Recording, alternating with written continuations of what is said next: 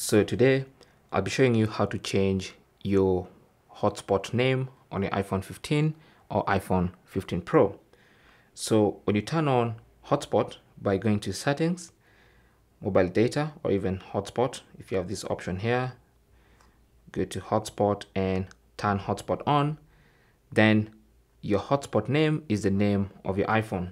So now when you go to any other device and look for available Wi-Fi networks,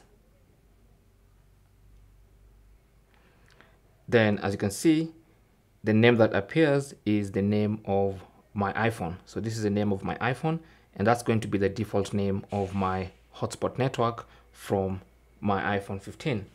Now let's change the hotspot name. To change the hotspot name, you have to change the name of the whole phone. Okay, so you have to rename your iPhone to change the hotspot name, which means go to, from this main settings page, go to general, tap on that, and then go to about, tap on that, and then change the name of your iPhone.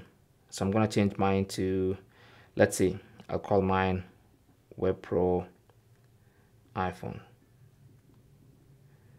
And then tap on done. And as you can see, we've now renamed our iPhone. So now if I go back to my hotspot settings, maybe turn off hotspot and turn it back on. Now when I search for that hotspot with another device, as you can see, currently scanning. As you can see, it's been detected as the new name of my iPhone.